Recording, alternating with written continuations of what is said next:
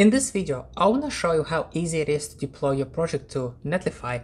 And here I already have my simple HTML code. And by the way, it doesn't matter if you have a JavaScript framework, the process will still be the same. So let me do that right now. Let me push it to our Netlify account. What I have to do first actually is to connect my project to my GitHub account. So I will do that. It doesn't matter what option I choose, private or public. I'm just gonna go with private. Click OK. The process uploading, and there we go. It's been pushed. So I'll open it in my GitHub account. So to verify, my file is there right now. Everything looks good. And what I want to do right now is to connect my GitHub project to my Netlify account.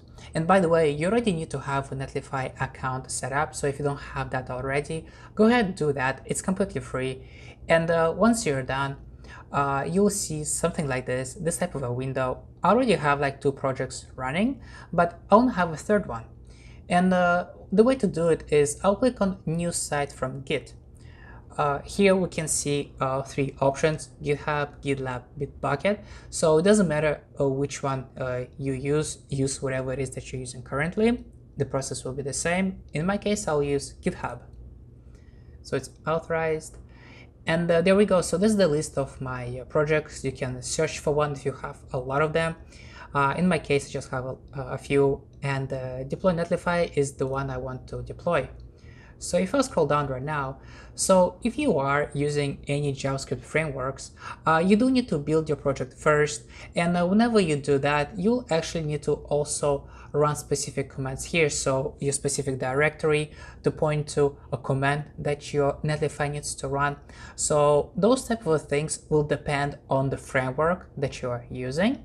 I already did something like this in the past with one of my other videos where I was deploying a Vue project. So if you're currently on Vue, you can go ahead, check the video out, and you'll be able to see the commands and the file in there. So I'll deploy my site right now. And if I scroll down, I can see the process has started it. And if I'll click on it, if I scroll down, I can see all these messages. I can see what the project is cloning for me. And I can see that the project is live. And if I scroll up right now, oh, it's still deploying. No, it's saying that it's done. 1 second. Published. Oh, there you go. There is a link to my site. My bad. And there we go. So right now, my project is live on Netlify. That has been able to be accessed by everyone. So that's it, guys. And the one thing I actually want to show you still is, so let's say right now I come here and I want to change something. So here it's saying deploy this to Netlify. This has been done. So I'm just going to set this to status done.